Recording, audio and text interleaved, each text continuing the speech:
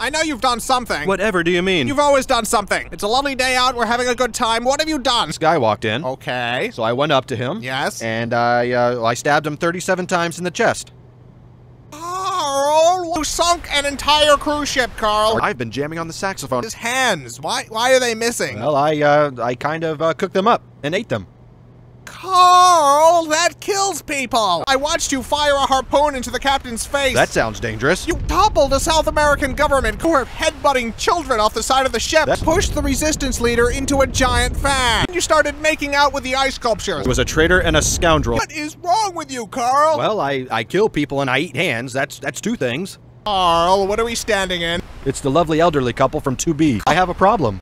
Oh, that was a foot. I appear to have swallowed an entire person. Whitey's gotta pay. In that case, I should probably mention that I filled our luggage with orphan meat. Carl, where are the other lifeboats, Carl? Looking at the trajectory of the moon and the sun, probably at the bottom of the ocean. I bit lots of holes in them. I thought you were a woman. Well, if you'll excuse me, I have some pictures to delete from my computer. Done.